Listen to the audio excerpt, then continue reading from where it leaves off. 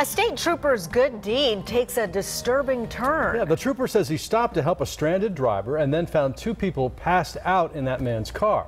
The trooper says it all started when he gave Marshall Huff a ride to get some gas. But when they returned to Huff's car, the trooper says he spotted Sierra Morgan and Michael Daniel passed out in the back seat. A little while later, he says Huff told him that he had swallowed a gram of heroin and felt sick. He was taken to the hospital, later released. All three of them ended up behind bars, Morgan and Daniel for prior warrants and Huff for obstruction and destroying evidence. Sinead?